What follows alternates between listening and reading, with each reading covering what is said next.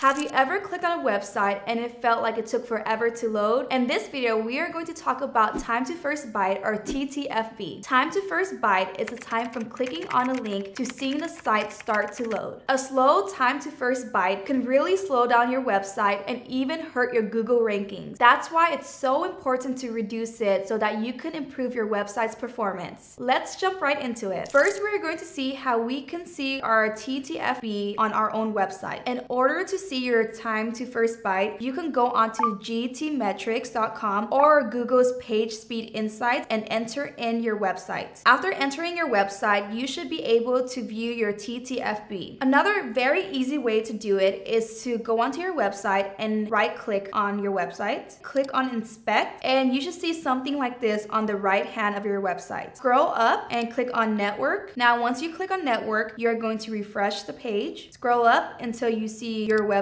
name. So to your right, you will see Waterfall. Scroll down and scroll to the bar. Once you do that, under Request and Response, you will see Waiting for Server Response. This is your time to first byte. As you can see, our website is 86.10 milliseconds. A good time to first byte speed is under 200 milliseconds, but within the ranges of 300 milliseconds and 500 milliseconds is considered reasonable. Now that we know how to find our website's TTFB, let's move on to see how we can reduce it to improve our website's performance. The first thing you can do to reduce your website's TTFB is to make sure that your WordPress plugins and themes are up to date. To do this, go on to your hosting service provider. Right now, I am on my WordPress website, and to the side, I will click on Dashboard. Now, click on Updates. Once you're on your WordPress dashboard, scroll down and make sure that you are on the current version. If you're not on the latest version of WordPress, make sure to update this. You can also scroll down and make sure that your plugins and your themes are updated. If they are not, you can go ahead and update your plugins and themes. The next thing you can do to reduce your TTFB is to update your PHP. I am using Hostinger for my hosting, so this may look a little different for you. For Hostinger, you will go to your website and click on Manage, and once you're there, scroll down to Advanced, and you should see PHP configuration. Once you're there, make sure that the version is updated to the latest version. The reason why we want to update the PHP version is because WordPress is built on PHP. Ensuring that you have the latest PHP version will allow you to speed up your website. The next thing you can do is use caching. Caching saves a copy of your website so that the next time you load your website, it loads quicker. In order to do this, you can go into Plugins, click on Add New Plugin, and type in Cache. A very popular cache plugin is Lightspeed Cache. It has an average rating of 5 stars and is an all-in-one site acceleration plugin that features an exclusive server-level cache and a collection of optimization features for your website. You can also scroll down and look at more cache plugins that you can use for your website. The next thing you can do is add a content delivery network. A content delivery network, or CDN, is a network of servers that delivers cache static content from websites based on the geographic location of the user. By doing this, it reduces the wait time for requests to get to the server. Here are some popular CDNs that you can use for your WordPress website. You can also find CDN plugins that you can use for your website. Another thing that you can do to reduce your time to first byte is to optimize your WordPress database. You can go onto your hosting provider's cPanel or Pro Panel if you're using Hostinger. Scroll down, go to Database. Once you're in Database, you can enter your PHP My Admin, and this is where you can optimize your database. It is very important that you know what you're doing when you are optimizing your database, as this database holds all of your data for your website. The last thing that you can do to reduce your time to first byte is to ensure that you are using a fast hosting provider. Here are 6 fastest web hosting providers that you can use to make sure that your website is quick and that your time to first byte is reduced. As you can see, the top one is Hostinger, which we are using. Hostinger is a top hosting service that can really speed up your website. If you want to set up your own website, we have linked down below our free website setup service that you can also use. If you found this video helpful, please like and subscribe to our channel and comment down below any topics that you would also like us to cover. Thanks for watching, and I will see you in the next video.